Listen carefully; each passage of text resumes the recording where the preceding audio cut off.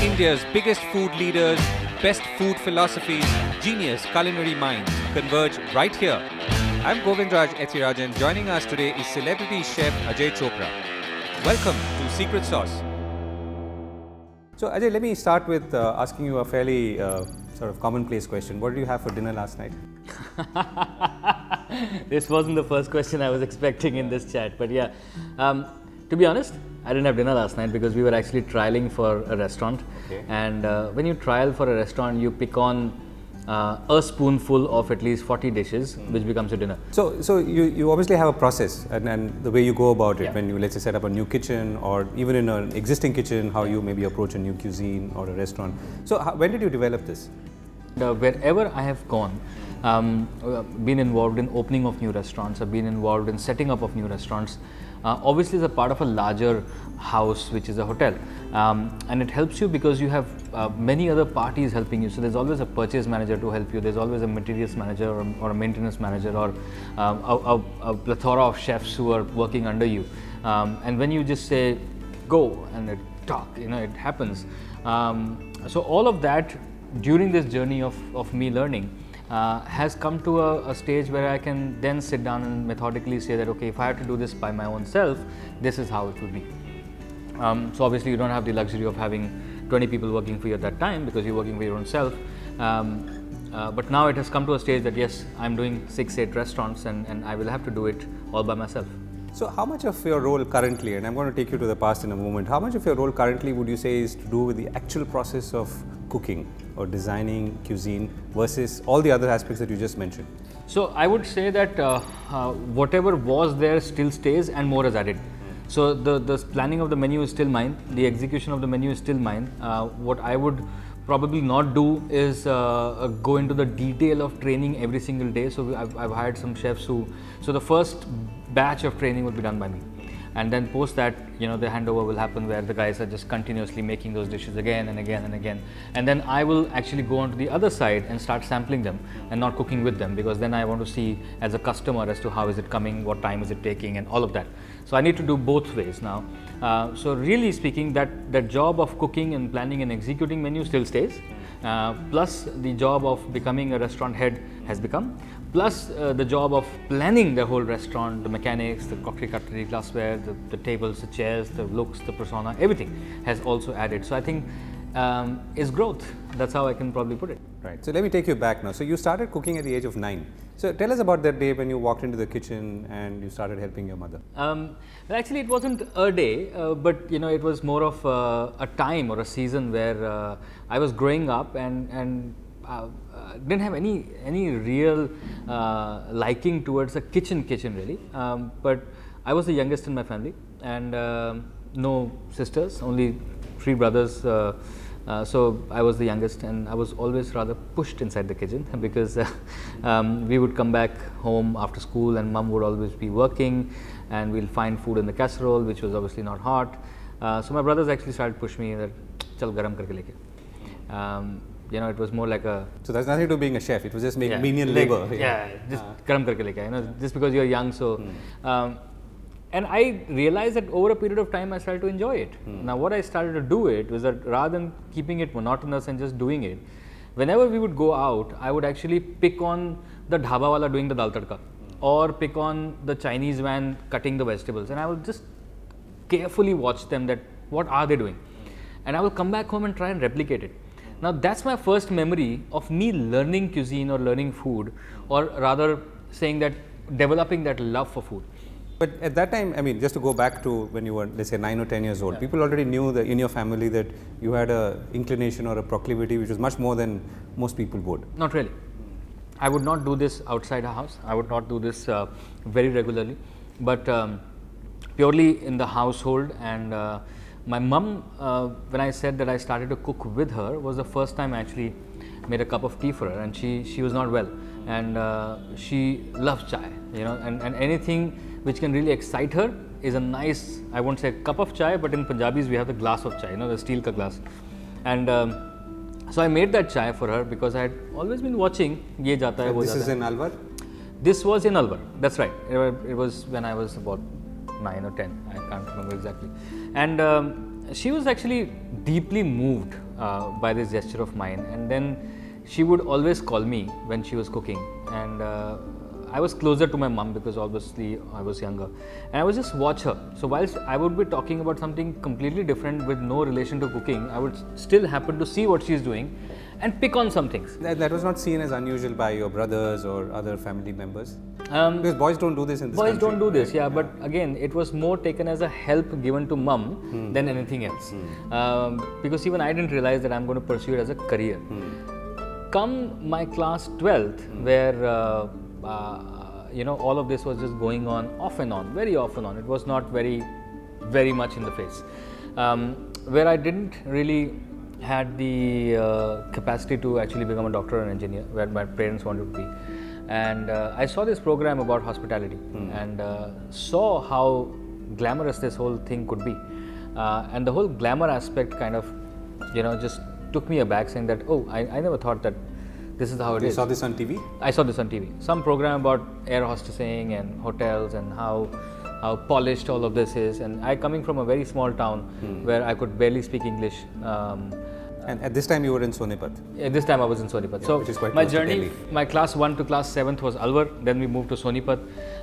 It was a big down because I came from an English medium school into a English medium school which converted into an English medium school the same year we joined. So it was a Hindi medium school. So obviously all the teachers, none of them were retrenched. All of them were the same teachers, teaching the same way. What I realized that after my class 12th, I couldn't speak a line of English. So it was that bad. But that's when I actually saw that, you know, I wanted to do something related to this. So the first year, one of my brother's friend actually joined the Panipat Catering College. And I also went there for an interview. Fortunately, and I say this fortunately, I'll explain this why, I didn't get through that college. And I was just kind of rejected by a mark or so. Thank God, because God has His ways in everything. And I think He had His hand over me that time also, because I think that college would have not taken me anywhere. But then I waited for another year with the NCHM, the PUSA Trust and everything. I got through IHM and my posting was in Goa. So at that time, I mean, your parents had completely accepted that this is the path, I mean, both. My mother was actually resistant till the time she saw my face on television. Okay. And resistant meaning that because, you know... And how did that happen, the television? I'll come to that. So, I mean, it's not a hidden fact that chefs, hotels don't pay much, right? And we don't make a lot of money. And you work horrendously long hours, but you don't make that much money. And my other two brothers were obviously making much more than me and were much more happier, and they had a 9 to 6 job and they would have Saturday, Sunday offs, whilst I would be working on all vacations and all everything, but get paid like 8, 9, 10,000 rupees. And that was shameful for her always. But over a period of time, from Mumbai, I went to London. Then my life kind of got a little better, and then I came back. So she'd kind of accepted it. But really speaking, she was not proud of me in the terms what I was doing. She would somewhere say that, you know, you could have done an MBA, you could have done this and done a better job. See, you don't have a life right now. See your wife, you know, she's waiting till 12 o'clock. All that was always there. Till the time she saw me on television, and television happened by the grace of God. I mean, really speaking. But that's much later. You're talking about MasterChef. Yeah. That was the first stint. That was just great. So, but you're saying that till then there was always a sense of, I mean, unaccomplished son. But your father was fine at all times. My father was kind of fine because maybe he believed in me a little more than my mother. But yeah, I mean, all of them had one thing to say, that, you know, whatever you do well. So that was always the motto in our family, that whatever you do. So tell me about this. So this is the point where, you know, people could actually change tracks, because if both your parents are unhappy or seem unhappy or not sure about you, then it's the kind of point where you may say, okay, no, maybe I need to do something else. I mean, maybe medicine is difficult because I'm not getting in, but maybe I need to go into a third path. So how did you manage that particular phase? So that particular phase, after my class 12th, I did BSc. I did 1 year of BSc. I scored very well, right? And I could have pursued that BSc, but the moment I got this thing, I told my dad, I said, this is the only place I've got through, so I really think I can do this. Trust me, I can do this. And my dad really was not so well to do at that time, where he could take care of all 3 brothers studying in 3 different colleges outside the house, which meant a lot more of kharcha. But then he still took that step of faith and he said, okay, go. I think that was his faith, you know, that and your conviction and my conviction, that kind of, because the moment I entered the college, a month later, I was very sure that I want to be a chef. And I still remember that day in our college used to participate for Miramar Food Festival. That was a festival which would feed about 1,000-1,500 people every day. The third years were obviously the ones who would take on, but the first years would be the helpers, the commies, the laborers, right? And we were to peel chickens the day we entered, and there were about 450 odd chickens to be peeled. We were a batch of 120. All 120 started to peel the chicken. After an hour, about 7 of us were left peeling the chicken. I didn't even realize when everybody left. I didn't even realize. And why did they leave? Because they hated it. Okay. They hated the fact that they were peeling a chicken. I loved the fact I was peeling the chicken. So that was the difference really, because I think everything to do with the kitchen, I was enjoying it. I was enjoying dirtying my hands. I was enjoying doing that process. I was enjoying the fact that I am faster than my other peers and I've peeled 5 and he's only peeled 1 and he's struggling and I'm fine. You know, all of that, the whole sense of competition started to develop. Later that I realized that every single time I would want to bunk a French lecture, but never want to bunk a food production lecture. So I think the whole process was that I always loved food. It was always there in my heart, but kind of started to blossom when I was in IHM. So one of the early disadvantages you faced was language, and you were telling me that you couldn't speak English very well. I'm assuming because of that transfer to a school where English was not or people from the Hindi medium were trying to teach English. So how did you manage that, and what were the kind of maybe interesting situations that you faced? It was a whole interesting time actually, and a time of good 10 to 12 years, because language doesn't come to you like that, you know. So I started to learn the language very well, and we were very good in our language till the time we moved to Sonipat. For a 7th class student, my interview question was spelling of football. That was it, and I was in. I was like, wow, that's a good school, you know, just the spelling of football and you're in. Later that I realized that my language actually started to deteriorate and drop, and to the extent that I could not speak English. I could not process one full sentence. And when I went for my IHM exam, I almost spoke in broken English mixed with Haryanvi. Where are you from? I come from Faridabad. That's exactly how I spoke. So the whole process was, the interview was more in Hindi rather than English, but I just enjoyed the time. But I do remember that part because I took that as a learning, because I had to improve my language. And then you taught yourself. And I taught myself by reading newspapers, by walking on the streets alone and just recitating, you know, a chapter on cow. People do that at the age of 5, 6, but I was doing that at the age of 18, 19, you know. So, but I had to catch up. I had to quickly catch up. So tell me about your first job. I mean, you were at the Oberoi Cecil, and then let's talk about Oberoi. So let's talk about my career graph. When I passed out college, I was a gold medalist. We won the All India Chefs competition, and I had a gold medal there. I was topper in my food production, and post that I realized that I didn't have a job, because my life and death scenario was to get through Oberoi School of Learning and Development. That's OCLD actually. You went to TGIF, and I didn't get through. And that year was so bad that Taj interviewed me, never released the results. Marriott interviewed me, shortlisted me. A month later they said, we've changed the shortlist and your name is not there. So finally I ended up with no job. I went to Chef Manjeet Singh Gill, and we still have a laugh now. And I said, Chef, you remember gold medal? You gave me a gold medal. This is the dish I made. Yeah. Chef, I need a job. Oh, really? Come join me as an apprentice. I said, Chef, I just finished an IHM. You want me to join an apprentice again? Yeah, in my kitchen, everybody starts as an apprentice. I was frustrated. I was like, what to do now? And that's where I ended up in TGI Fridays. 7 months, every single day I would tell myself, I need to get out of this place. But TGIF taught me so much. I would say every single place I have worked, one thing I can teaches you something. Yeah. I can be proud about that. I picked out something from there. You know, so tell us about let's say the 3 things that you held close or you hold dear that you picked up in. Today I plan restaurants, and especially in Bombay, it's only because of TGIF. TGIF kitchen was very cramped. It was super small, but it was super energetically made, agronomically designed. I had my section not bigger than this, and in this section I would take out 350 pastas, about 250 pizzas, about 250 bakes, you know, each day, and everything was at a hand's distance. You know, this is how my hands move. Like a cockpit. It's like a cockpit, you know, and they had really thought about everything and they planned everything. And standardization is the second thing I learned from TGF. Anybody, if we talk about franchising models, they have to go back to these companies and learn real-time standardization. They go to the end of a supplier production. So if they're buying paprika, they're not just happy by buying paprika by one supplier. They will go to the farm, they will understand where is the traceability of the chili, and then they will do the paprika. So that's standardization. That's what I learned from them, and now I can use it. And the third thing I realized that nothing comes easy, you know. And the biggest learning which came out one night, I had come out super tired, came back home, my back was hurting, and I asked my brother to rub my back. And he said, "What happened today? Extremely tired." I said, "Yeah, we had some huge load. I made some 500 odd pastas." So he's rubbing my back and saying, "Acha, ek pasta kitne ka बेचते हो?" I said, "About 325. And he started calculating. "Oh, so which means you earned 1.5 lakhs for somebody else today." You know, and that struck me. That really struck me, but it stayed on with me. I had no option.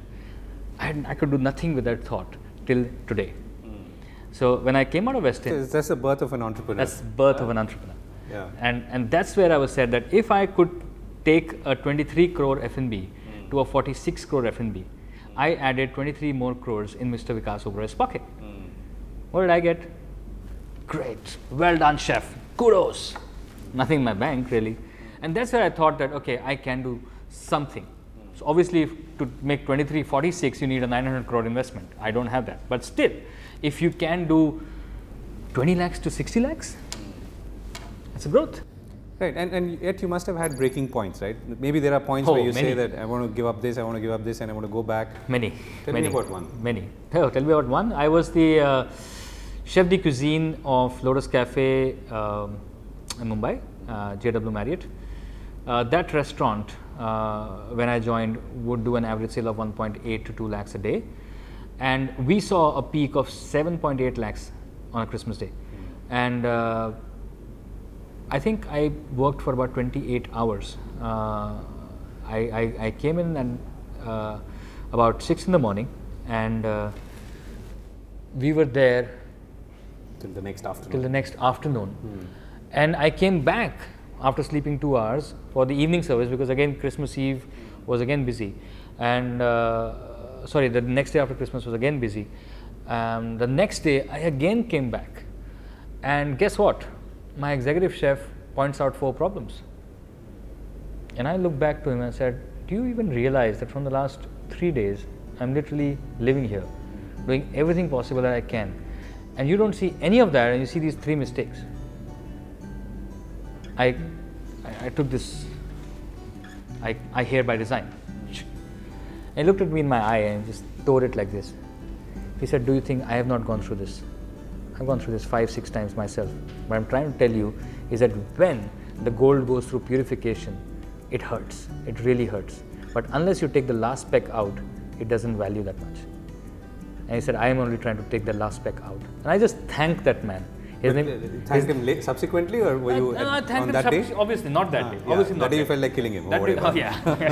Yeah. His name is Elton Hurt. He's the general manager of Courtyard Bhopal today. He was my chef, and that guy is instrumental in many ways to mold me to what I am. And I think just tough situations always come, but you got to be blessed. I was blessed by people around me who take care of me. So you worked in London as well for 3 years, if I'm not mistaken. About 3 years. 3 years. So did you have any sort of different learnings from what you? Many. I think each space, each kitchen, each country teaches you a different thing about food, about dynamics, about people, very different. So all this while, I'll give you my learnings in 3 steps. One was the country by itself. So a country which loves Indian food, but is only used to a kind of Indian food, which is where they're exposed to.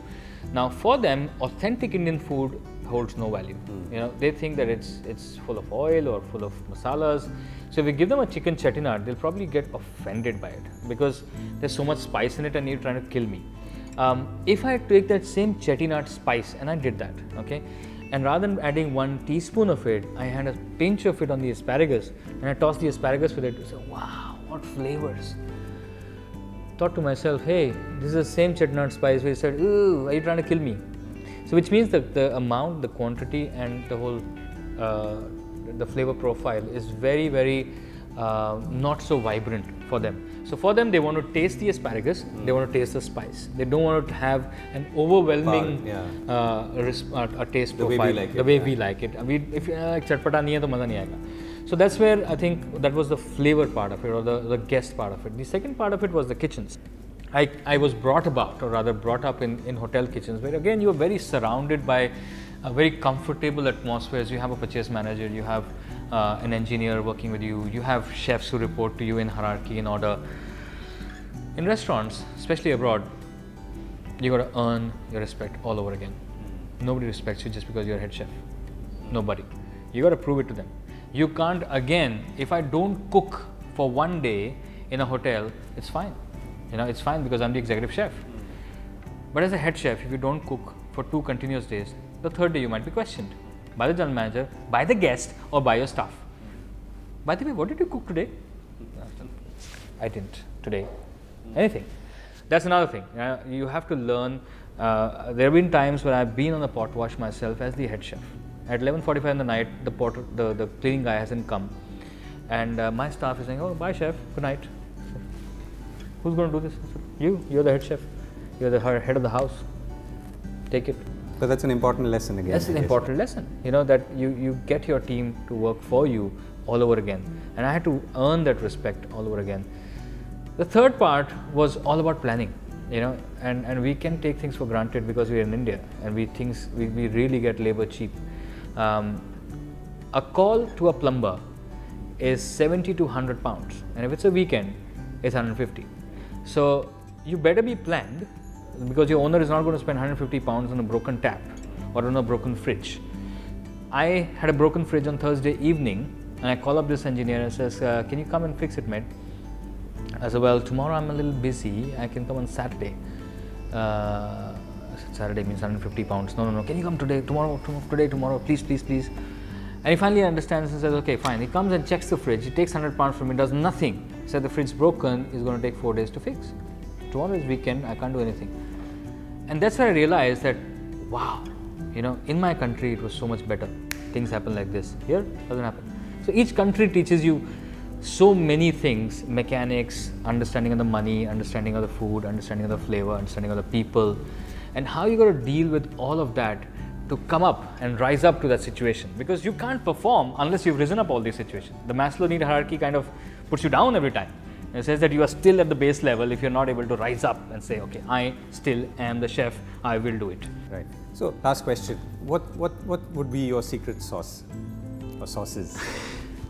So, I think if I had to just kind of sum up with whatever we've spoken, one thing stands out is that each part of our life and the experience, a lot of people let it go. They don't keep it, hold fast to it, learn from it.